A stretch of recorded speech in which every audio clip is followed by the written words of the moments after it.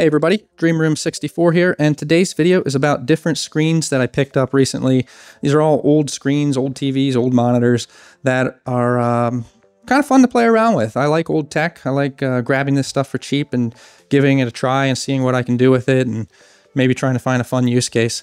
So over here you're looking at two 2013 Panasonic plasma TVs. What you're going to see on screen isn't nearly reflective of how good they look in real life. I have bright lights on, the camera's not dialed in perfectly, but these things are beautiful. So although they look very similar, they're both 2013 Panasonic plasmas.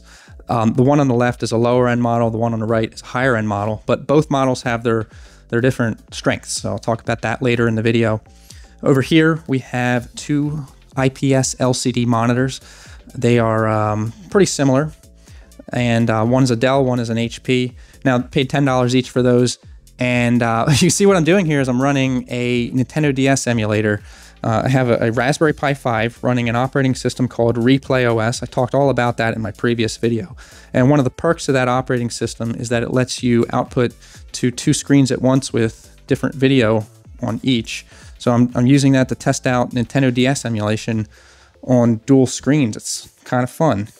Not the most practical to set up for everyday use, but having fun with it. And by the way, this is just a real temporary setup out here in my garage. I just set this stuff up to demo.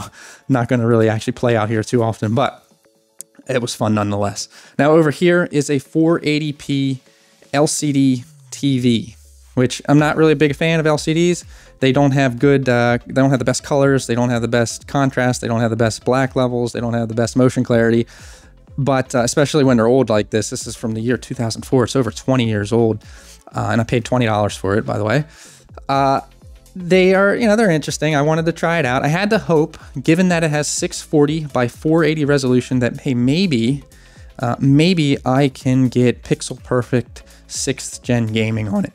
Well, yeah, that didn't work out. I read through the instruction manual. I read through the service manual. I went through every single setting in the service menu, and I could not find a way to get one-to-one pixel mapping. Now, a funny thing is, there is one guy out there in the world, it seems, who actually really likes 480p LCD TVs, and he has a blog post all about them. So I'll put a link to that, and he has a list of good and bad TVs and monitors. This one would definitely be on the bad list since it doesn't have one-to-one pixel mapping, but it's nonetheless interesting. I'd say maybe the only use case for it would be to use as like a desktop, a benchtop test screen, or maybe if you have a retro game store and you need a TV on the counter to test trade-ins or something, because just the picture quality isn't really beautiful. Now you're probably wondering, what's the input lag like? That's certainly something I was thinking about. So first of all, I tried Super Smash Bros. Melee on here, and I noticed, hey, it actually feels good. It doesn't look great because it's an old LCD, but it felt pretty good to play. And then I tried F-Zero GX. F-Zero GX surprisingly felt also really good. So I got my time sleuth out, and no, there's no HDMI on here, but I have a way to test the lag without HDMI anyway, using the time sleuth. And this thing only has one frame of lag in the context of 60 hertz. So that's actually pretty impressive. One frame of lag. So it kind of busts the myth that all old LCDs are laggy. This one certainly is not, and really nobody should feel one frame of lag if they were to play on this. But yeah, don't get too excited if you find one, but maybe do a little research and see if perhaps you found one of the ones that does allow for one-to-one pixel mapping. And then a couple more fun facts about it. Original retail price on this was $899. Now, if you adjust that for inflation, that's over $1,500 today. And while I was also researching this thing online, I did find some old web pages where you could buy it, and it was a little less than that $899 retail price, but it was still very expensive. And I love going down rabbit holes when I get old tech, and I just do as much researching as I can. I go on the Internet Archive, I start digging up old forum posts and browsing old retailer sites, and it's a lot of fun doing all that. And one more fun fact before we move on about this guy is that it has the original remote here, and just dropped a battery on the floor. I wanted to talk about the fact that I have never seen, what that focus is, I have never seen one of these Panasonic batteries leak. Okay, I believe these are the original batteries in this remote here, and yeah, they're still working. It's astounding. So let me know. I'm curious. Have you ever seen a Panasonic AA battery leak? I have not. Those batteries are probably over 20 years old, and they are still working, and they are not leaking, which is just shocking. Okay, Let's talk about these guys here. While we're on the subject of input lag, like I just said, one frame on that, 16.66 milliseconds or so. These guys here are also very good on lag, despite being LCDs. This one measures 6 milliseconds. But if I put it on a higher, or if I enable a, what do you call it, a dynamic contrast mode, the lag explodes to over 100 milliseconds. So you actually have to watch out what settings you have on your TV or monitor. It could be a really nasty one that blows up the lag rating. So 6 milliseconds is less than half a frame. That is really good. This one is even better, the Dell here.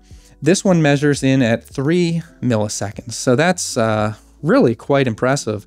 And you're not going to feel 3 milliseconds. That's, even though this thing is over, it's about 11 years old, that's right up there with almost the best screens you can get today for 60 hertz gaming, 3 milliseconds.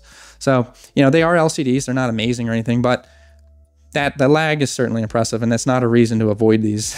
Okay, now let's talk a little bit more about my impression of playing the Nintendo DS on Replay OS, because that is kind of an interesting use case here. Well, I do have a criticism, and that is that while it has integer scaling and it looks nice and sharp and crisp, there's no blurriness, that's for sure.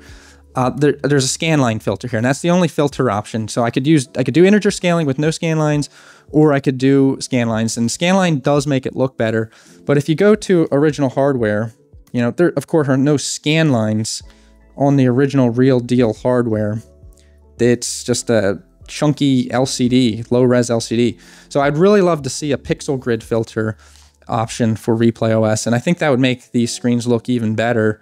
But there is an open GitHub request for that. I'll have to sign up for an account and give it a thumbs up.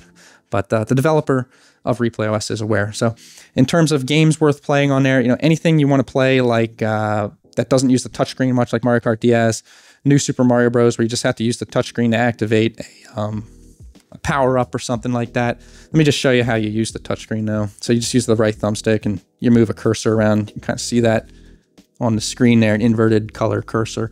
So it's not, you know, not the best for touchscreen games, that's for sure. But you can play stuff that doesn't really use the touchscreen much, like Pokemon, Phoenix Wright, those kind of games.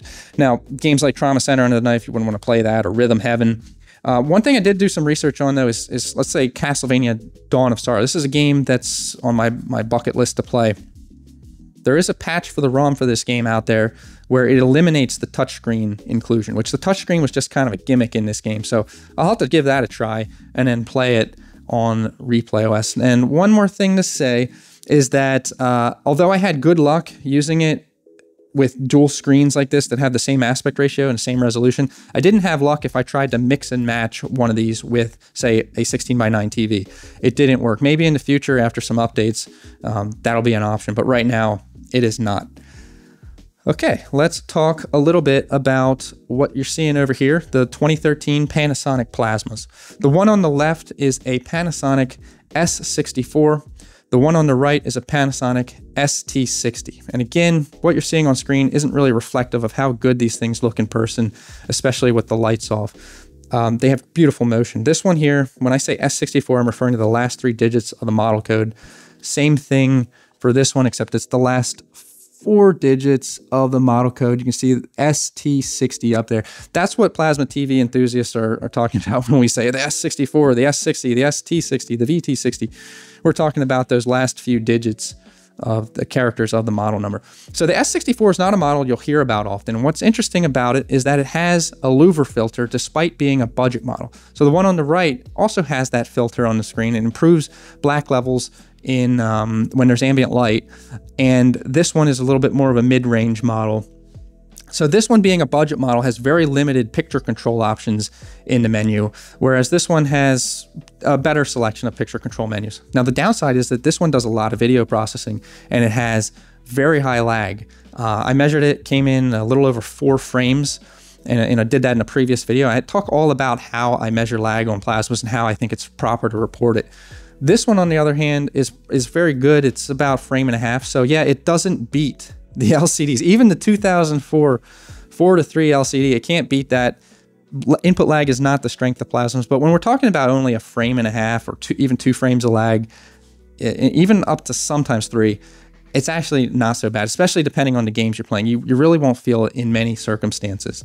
So input lag is good on this one. bad on this one. I also took a look at how do these things compare in terms of motion clarity. So I pulled up a motion clarity test where I take the camera and I pan it, or you just do this with your own eyes if you do it in person. And I compared the two, and the lower end model here, the S64, didn't look so good. The ST60 looked a lot better. Now, when I actually play games on it, I don't notice that the motion clarity isn't perfectly optimal, but it certainly was way better than OLEDs at 60 hertz or LCD TVs without any trickery at 60 hertz. But yeah, it does not beat the ST60 in terms of motion handling, but it definitely does in terms of input lag. So these are pretty interesting models. And just one more thing, I guess I should say a couple about them. You can see here, this one's a little bit thicker. You know, like I said, it's a little bit lower end, more budget model. This one, more sleek and slim. A little bit warm right now, but they're not as hot. They're not all as hot as some people say, in my opinion. And then to get the video out onto both of these, I'm just using a little HDMI splitter.